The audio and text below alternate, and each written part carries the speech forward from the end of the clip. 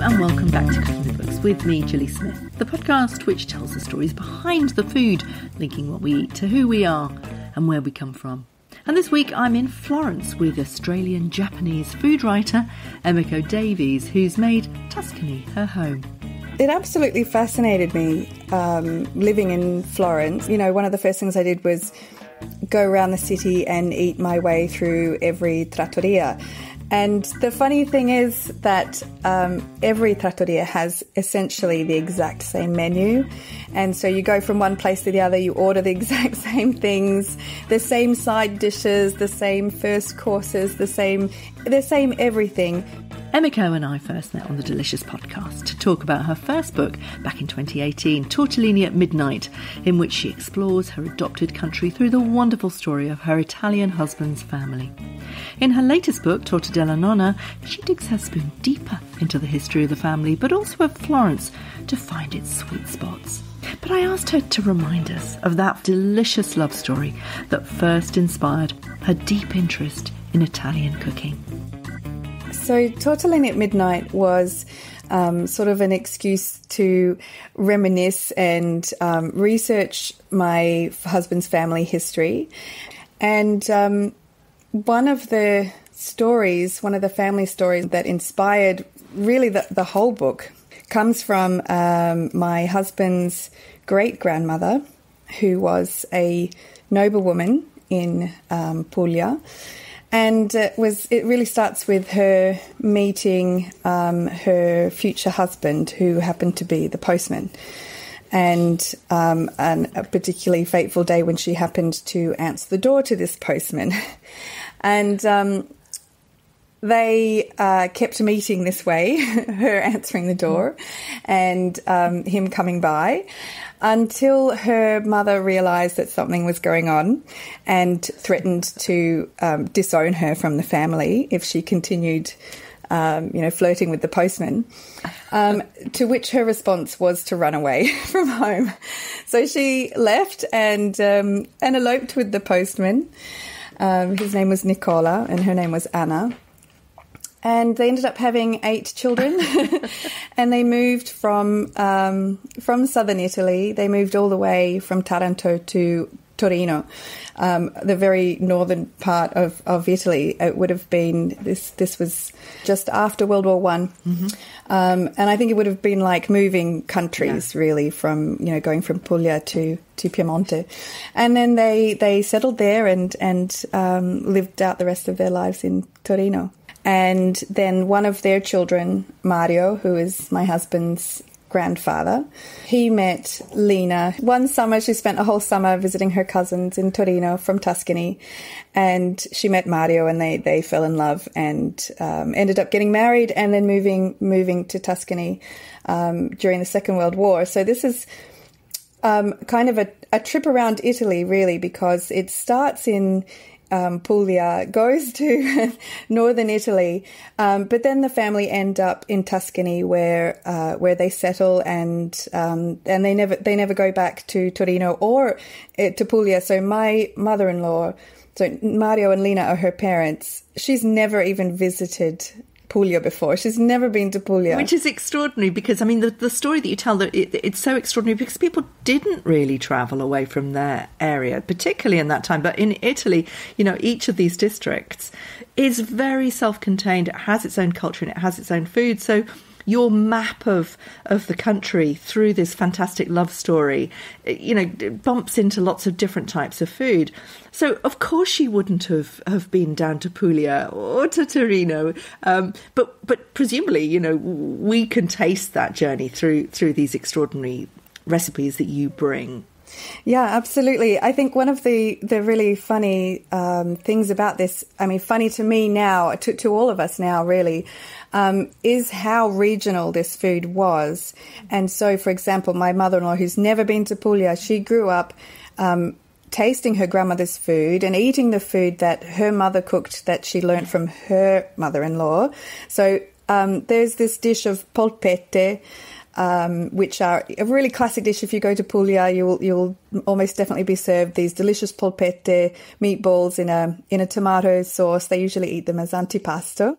And this was the dish that my mother-in-law, in her family, this was the dish that they made for when they had guests over, because it was like something so exotic and so different from Tuscan food, you know.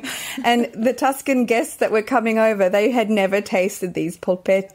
They had never tasted parmigiana, you know, eggplant parmigiana. They'd never tasted that dish before. And so she would take these things to picnics with friends or to parties or invite people over and have them. And this was like the first time anyone in her circle of friends or she used to teach in a school, so she would often bring these to like meetings and things, and nobody knew what these dishes were. Sometimes they would go untouched because they were not sure, what is that vegetable? I've never seen it before. And you know, a tray of eggplants would just be untouched because people didn't know what it was. And she must have seemed very exotic to them. Yeah, it would have been really quite different. Speaking a different language, isn't it? Yeah. It's extraordinary.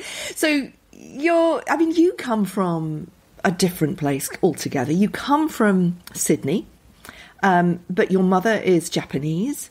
So you're used to this exoticism, this bringing together of lots of different cultures. I mean, how much of a shock was it to come to a place which is very traditional, very regional, very stuck in its ways? It absolutely fascinated me, living in Florence. I've been here now since 2005. And, you know, one of the first things I did was go around the city and eat my way through every trattoria. And the funny thing is that every trattoria has essentially the exact same menu. And so you go from one place to the other, you order the exact same things, the same side dishes, the same first courses, the same everything. And after a while, that really struck me how these are all the same menu. And then, you know, I got to know my husband or other Italian friends, and when I would go to their houses or be invited to be cooked by their grandmothers or their mothers, those dishes were exactly the same things too. And I realised when you go out to eat in Florence, you're not going out, like in Australia, you go out and you would order something completely different that you wouldn't cook at home, right? That's sort of half the point of going out to eat. Yeah. But in Florence, you go out to eat the exact same thing your mother and your grandmother cooked and compare notes and talk about it. And that really, really struck me. I found that endlessly fascinating, and that's what made me want to sort of delve into regional Tuscan food, regional Italian food in general, but, you know, even just in Florence, delve into that food and that history, and why hasn't this changed? Why does everyone still want to go out and eat the same food? It's fascinating. And did you find the answer? Well, I mean, in a way I did. When I was writing Florentine, my first book, which is dedicated exactly to that topic, all of the really typical, the really classic Florentine dishes. I did sort of discover that it is very much like Florence itself. Florence is essentially unchanged from the Middle Ages. The buildings that are still there, the shape of the streets are still there, and then you get to the Renaissance, and then you've got, you know, all of the buildings and the churches and the artworks that the city that, you know, make Florence what it is. Even today, this is what people come to visit Florence for. They're still there. They're still unchanged. In a way, the cuisine is very much like that as well. You know, you don't come to Florence to see like innovative, you know, sort of things. You come to Florence to appreciate the history, perfection. The perfection. Is it about perfection? I think it's about perfection would be more in terms of, I think, in the art and the architecture. With the food is much more rustic, but it is sort of reassuring. It's reassuring that it's always there. It's always the same thing. The trattoria that you love and you go to is serving the same menu as it did in the 50s. Or if not a lot earlier than that.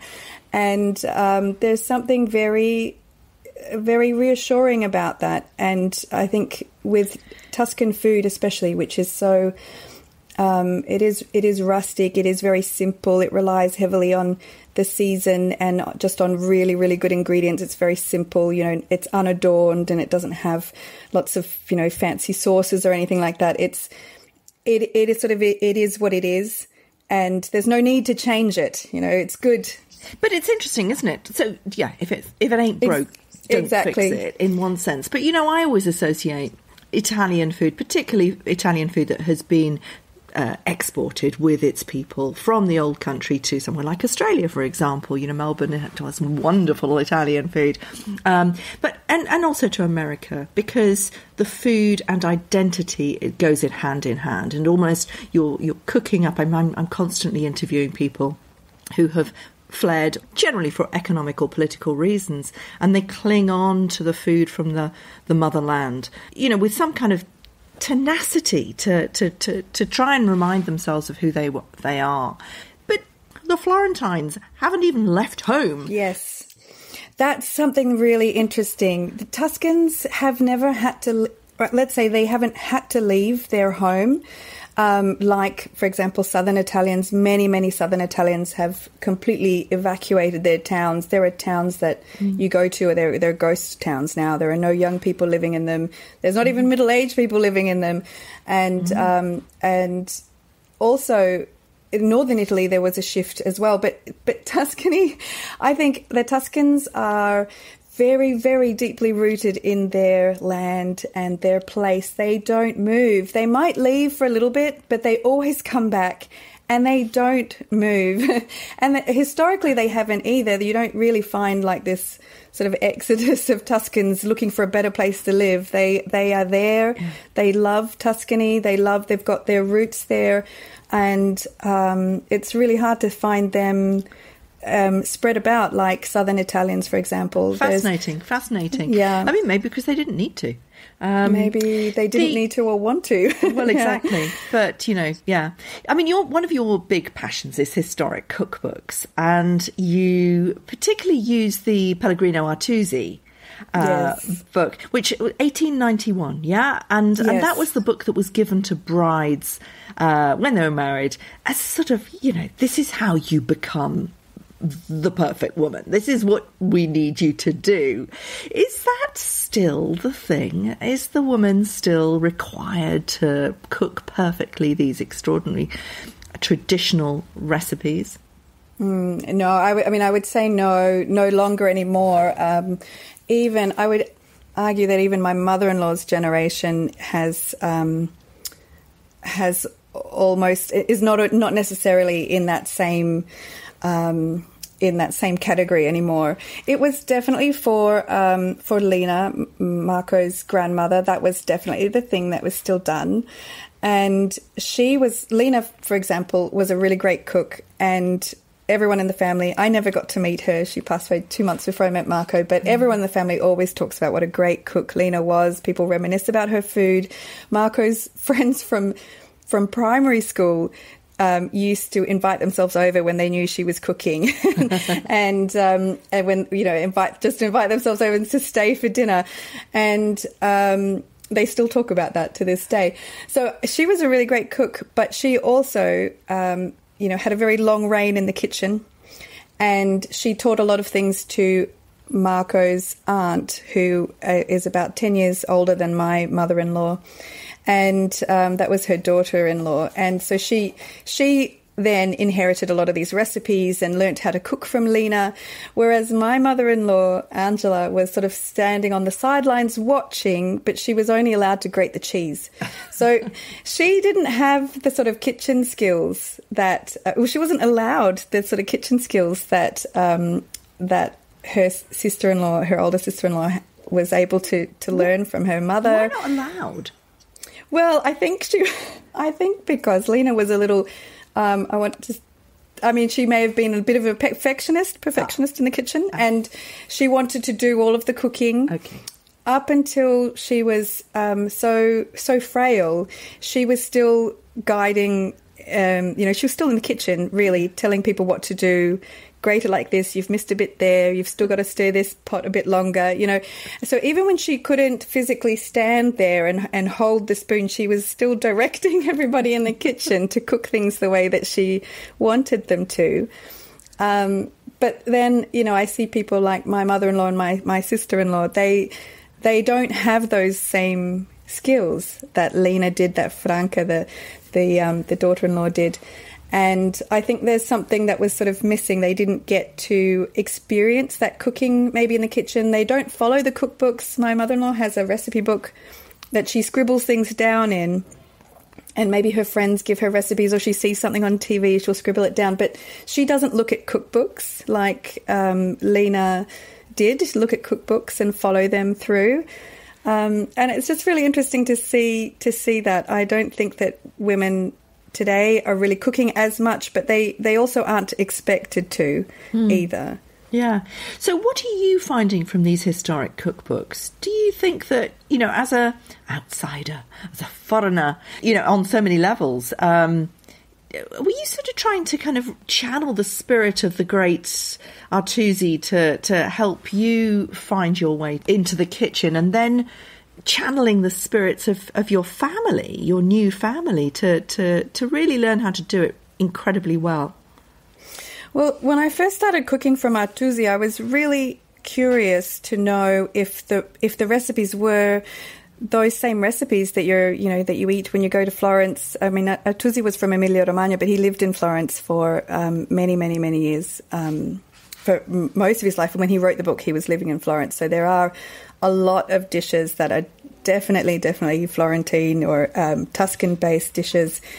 And so it was really at first a curiosity to know, do they come out the same? Are they the same, you know, taste and flavour? And so I started cooking them, and I was amazed. They were more or less exactly the same as what you eat when you go out to the trattoria. So in a way, that was a very useful way to learn how to cook the really traditional dishes. I mean, these are dishes that have, you know, been plucked right out of 1891. So, you know, they were essentially unchanged, and very interesting for me to see how the flavours, or maybe even the way things were being cooked, hadn't changed either. Mm-hmm. And so I think that was a really good way to sort of learn about Tuscan food, and learn about, sort of look into why it's done this way. Oh, this works, so I'm not going to change it. You know, that's and what maybe in some smaller cases why things may have changed, but in general, most of the dishes are really, really, really very much the same way that they would be treated today. Well, let's learn some of them. Take us through your full food moments. You're going to have to pronounce all these. I don't have a clue. Schiacciata all'uva. All'uva. So schiacciata all'uva is so in Tuscany, schiacciata is basically a focaccia, and it's like so it's a plain bread dough. Tuscan bread is famously unsalted, so this one, although it's not sweet, it doesn't have a lot of salt like you would think of like a salty focaccia, and instead you've got grapes on there, and these are wine grapes. They're always made in September and maybe into October, but you would never find this, let's say, February or May. You know, you would only find it during the grape harvest season. And that's because that's when it was born. You know, it was a way of using up extra grapes, throw them into a focaccia. And this is a recipe that comes from around the Chianti, so you know, an area that's very famous for its vineyards. And again, because it, like Florence is still, I mean, I would say, I'm talking all of Italy really, is still very much dependent on the seasons. The cuisine is guided completely by the seasons. This is something that you would never, you know, it would be like blasphemous to see it in a different season. It's always the symbol of, you know, the end of summer and the beginning of autumn. And I look forward all year to eating this, and it's worth the wait. You're waiting all until September before you get this like bite of schiacciata all'uva. And I think something to do with the wine grapes, they're not as sweet as table grapes, and they have, you know, a little bit of acidity to them. So even though it is like a sweet dish, it shouldn't be like cloyingly sweet, and it should have the crunch of grape seeds in it, which is kind of strange maybe the first time you've had it. But then you realise, oh, these are edible after all, and there is something quite nice about crunching into grape seeds. Yeah, and stained purple, of course, from the grapes. Very purple, and that's something that's I really love about seeing these schiacciata l'uva in Florence in the bakeries. You'll see them like very, very stained purple, which is lovely. If you try making this with table grapes, it doesn't quite have the same effect. It's got to be wine grapes. Interesting. I mean, because the second food moment uses the alchemes, the scarlet tinged alcohol, which you say is the elixir of life. Tell us about this. This is Torta di Nonno Mario, yeah? Yeah, and the Torta di Nonno Mario is like a sort of a sponge cake that is stained pink with alchemes. And alchemes is a Tuscan liqueur. It was invented around the Renaissance, during the Medici's reign. And it's basically a really aromatic liqueur. It's very sweet, and it's got lots and lots of spices in it. And it used to be drank as an elixir. It was something that you would give people recovering from a sickness, or like women who'd just given birth. You would give them a shot of alchemes. And it's stained pink with cochineal insects, which is, of course, like the natural red food dye. And it's still used today, but nobody drinks it just straight today. It's almost always used for dessert making, and it gives this beautiful bright pink or light pink colour, depending on how much of it you want to use. That's good for you. And yeah, well, they say, it used to it was a great pick-me-up. So yeah, absolutely. And this is absolutely shot through with stories of your family as well. So it's even called different things by the different members of your family. So there's the wobbly cake that your mother-in-law Angela calls it, and Lena would call it a gatto. Yeah, so gatto is like the French word. In Italian they write it Gatto, and that's a more common name from Arezzo. And even this cake is somehow has made it across to America. It's made it across to Australia as well. And in various places it's known as an Italian rum cake, where I think they must have replaced the alchemes with rum, which was easier, to find.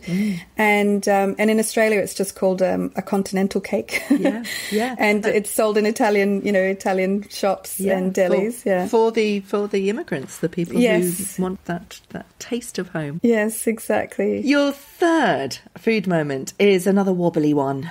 Tell us about this. So the latte alla portoghese has a sort of, it sounds misleading because Portoghese means Portuguese and latte means milk. So it's like a Portuguese milk, which if you were just to think, read it off a menu like that, you'd probably not be sure what you were going to be ordering. But it's actually a baked custard. It's very similar to a creme caramel, except it doesn't have cream in it. It's just milk, so that's where the milk bit comes from. And it's supposedly named for some Portuguese guests that were visiting the Medici. That's the story that I've read, but I'm not actually sure that is historically correct. But it is a really simple, really homely kind of dessert. I really love it. It's just so simple, and I pretty much always have these ingredients on hand. So it's just eggs and milk and sugar and vanilla. So it's just it's kind of like the Portuguese nata, but without the pastry. Without the pastry, yeah. So you make a caramel that you put in the bottom of the pan, and then you make the custard and bake that. Delicious. It's really lovely. Delicious. And you chose this because this is one of your favourites, or because it has a particular kind of resonance? It's just one of my favourite things to eat, and even my husband, who is a famously non-dessert person, he can't stop eating this when I've made it. So it's a good one. It's a really good one, and I think it's one of those desserts that that reminds, at least Tuscans, it reminds Tuscans of their grandmothers. It's a very sort of homely type of dessert, and like for me, actually, it's quite like exciting and luscious. And I don't know, I for me, it's not something that any of my grandmothers ever made, so I don't have that. But it's funny to see when I do make this and give it to people that they get very, very nostalgic as soon as they taste it. Because it's quite a childish dessert, isn't it? It's, I think custard is very much a nostalgic kind of childhood food, as is budini di riso. Well, actually, so rice pudding is, for me, one of those childhood memories. Is budini di riso a childhood food? So the budini di riso are actually a pastry that you would find in every single Florentine pastry shop, and it's basically a rice pudding. I mean, Tuscans have a lot of rice desserts, a lot, so that they'll do like a baked rice pudding, and they have like a rice cake as well. That's almost like a mixture between a creme caramel and a rice pudding. It's baked, but it sort of separates into a layer of custard and a layer of the baked rice. So there are a lot of these rice desserts going around in Tuscany, and this budino di riso, though, is particularly Florentine, and it is my mother-in-law's favourite breakfast. So, for example, we lived for 6 months in southern Tuscany, in Monte Argentario, and I remember taking her to the bar the first time she came to visit us there, and she was looking for the budino di riso on offer in the counter, you know. And I said, no, you can't get that here. We're 2 hours away from Florence. You know, you're not going to find that here. You only find it really in and around Florence. So it is like the mark of a Florentine pastry shop is the budino di riso, and it's just a little pastry base with the rice pudding inside, and they're baked. And, you know, I think when you find a good one, that's a good example of a really good pastry shop, because it's kind of a nice balance of textures and sweetness and delicious. Go on, give us your best pastry shop for the time that we can finally go back to Florence. So I really love a pastry shop called Dolci e Dolcezze, and it's slightly out of the centre of Florence, but it's very close to my favourite market, which is the Sant'Ambrogio market. It's a tiny, tiny shop. Maybe only a handful of people will fit in there at a time. So probably if we are still social distancing, there'll be like 2 people in there at once, and that's it. But it's wonderful. The pastries are very, very good. Well, how are the Italian markets, which are so bustling, so full of people? How is anyone social distancing at the moment? I mean, what does Italian life look like in lockdown? It's very interesting, actually, because Italians are famously not good at giving personal space, especially when, you know, crowded around a market or trying to get the attention of, the deli guy or something like that. But what they're doing now is making people line up and keeping a distance. They're putting sort of ropes and barriers around so that so that there's a place to be standing orderly in line. It's rather nice, actually, because usually you'd have people elbowing you and you're jostling for a space. Just to try and order your parmesan or get your prosciutto sliced. And many places already had a system, especially when they get very busy, where you have a number. So you pull a number when you walk in and you've got the little number, and then they call you out.